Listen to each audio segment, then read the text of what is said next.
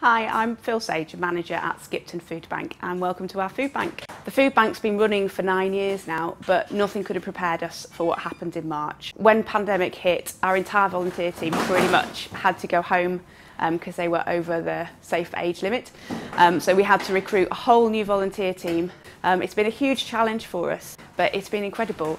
We've had 150 new volunteers sign up within sort of 2 or 3 weeks of us starting, and they're all absolutely brilliant. So I was working in a theatre in London and we closed just before the lockdown started. When I was put on furlough, I didn't want to just sit around. I saw an advert online to be a volunteer and I thought that would be really good.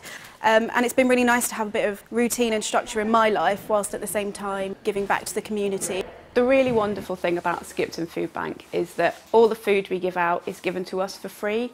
And we give it out for free. All our volunteers give their time for free. So it's really people in the community helping other people.